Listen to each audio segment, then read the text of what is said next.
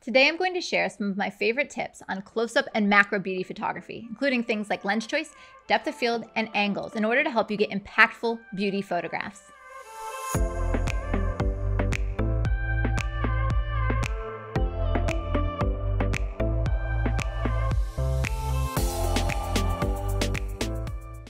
Lindsay here, and one of my specialties is beauty photography. I shoot for skincare brands, eyelash companies, foundation lines, and a lot more. And a lot of this work, this type of commercial work, includes close-up photographs, either using a telephoto lens or a macro lens in order to capture extreme detail shots. Now, this may sound easy, but there are actually several issues that you'll run up against to make this type of photography. It's actually quite challenging. So I want to help you out. That's why I'm here, and that's why I'm going to share some of my favorite tips and tricks for macro and close-up beauty photography. So let's take a look. Let's start by talking a little bit about the differences between a macro lens and a telephoto lens. So for a lot of beauty photography, using something like a 70 to 200 lens is going to be a great choice. It's super versatile. You get nice tight headshots. You can see it in this photograph here where I've shot at 200 millimeters and I fill the frame pretty tight with the subject's head.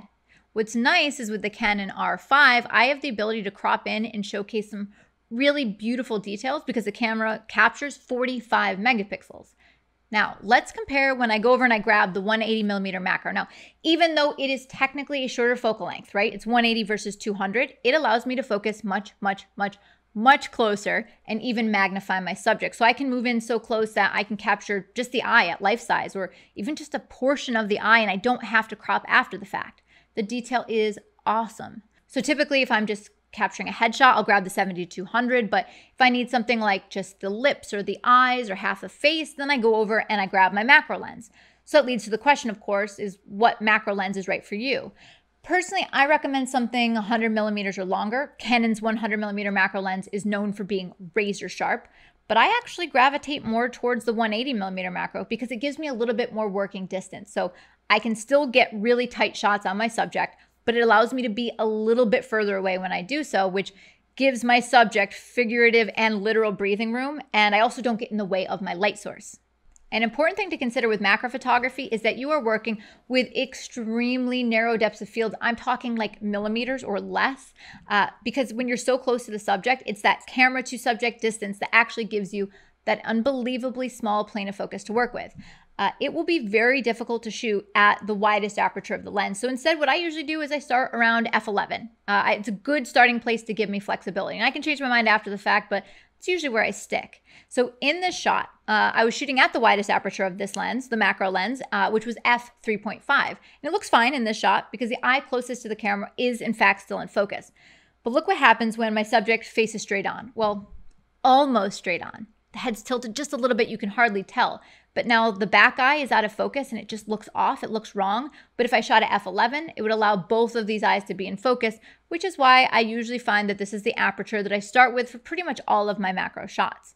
Now, you'll also have to be very cautious of the fact that the tighter your shot, the narrower depth of field you'll be working with. So let's say in the shot that you grab that 180 and you decide that you only want the subject's eye in the frame. Even shooting at f11, you're not going to be able to get both the pupil and the eyelashes in focus.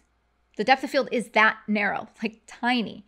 Remember that the closer you are to your subject, the less depth of field you're going to be working with. So you can see in this example that not only are the eyelashes completely out of focus, but so are some of the sequins. Now for a creative shot, honestly, it's completely fine. You don't need everything in focus and I like it, but let's say that you do, like you're shooting an eyelash campaign or something like that. Well, you can start by shooting at f16 or f22, but it's probably not going to be enough. So your next option, my next recommendation is that you back away from your subject for just a little bit wider of a composition, and then you crop in and post. It sounds weird, but I'm not going to get into the math behind this, but backing up actually gives you more depth of field. It's a balance. You want to get more depth of field, but of course you don't want to waste all of your pixels. You don't have to crop in dramatically in post. So you want to do this sparingly, but this is why I use the Canon R5. It's a great choice when shooting macro and trying to do this technique because the 45 megapixels gives me flexibility to crop in when I need to. Now, speaking of the R5, I just want to give you a couple tips and tricks because it has some great controls for helping you nail the focus. All right, so first what you want to do is turn on servo mode. Next, make sure you turn on the face tracking, and finally enable the eye detection. So these settings make sure that the camera is doing the work for you. It focuses on the eye closest to camera, and it's going to be super helpful if you're at narrow depth of field. Now, if you want something in focus other than the eye, that's fine. You can use the touch and drag focus on the back of the camera to precisely control what appears in focus in your frame.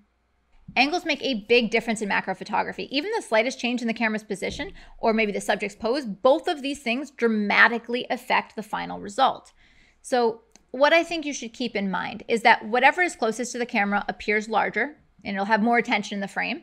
And then anything that's further away will appear smaller, have less attention in the frame. So notice, in this example, I'm at a higher angle. The subject tilts their head towards me. Well, guess what? The eyes appear larger. But if I switch that up and I go to a lower angle, the lips closer to me, they appear larger.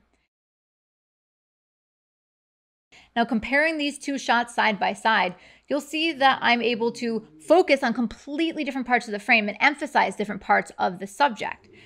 Now, what happens if I want both the eyes and the lips to be in focus? I want to make sure that both of these two elements are equidistant from the camera. They need to be on the same plane. And you see that in this example. Now, the difference between all of these shots are just subtle tilts of the head or just adjustments in the camera angle. And you see the dramatic results that it really totally changes the shot. The last thought that I want to leave you with is that if you're doing close-up beauty shoots, you'll really benefit from having a concept, an idea that drives the shoot. Rather than just capturing a tight shot of a pretty person, why are you creating that image? Are you showcasing the freshness of the skin? Maybe it's a skincare ad. Or are you exploring and capturing intriguing texture? Maybe it's creative makeup. To keep my images exciting, I'm constantly playing around with things like paint and glitter and gloss, anything that makes the shot more tactile, more unique. And of course, don't forget that you should try to network and shoot with talented makeup artists. It'll make a big difference. This person not only makes your work more interesting, maybe more creative, but it also makes it look more professional. Because when you are close up, especially macro, bad makeup, man, there's no place to hide. It's going to be extremely noticeable. So your creative team, your makeup artist will become indispensable. I love close-up beauty photography and all the creativity it allows me. But if you've never tried it before, trust me, it takes practice. It will be challenging, especially if you use a macro lens, but I know eventually you will fall in love with it. So if you want to see the gear that I used in this video and to create these shots, be sure to check out the links below and visit Adorama.com. Now, I've got more tips on beauty photography and fashion photography over at my YouTube channel and also at learnwithlindsay.com, so be sure to check it out. But of course, don't forget to stay tuned here because I'm going to be continuing my series on fashion and beauty photography, and I have a ton of great content coming your way. So I will see you then.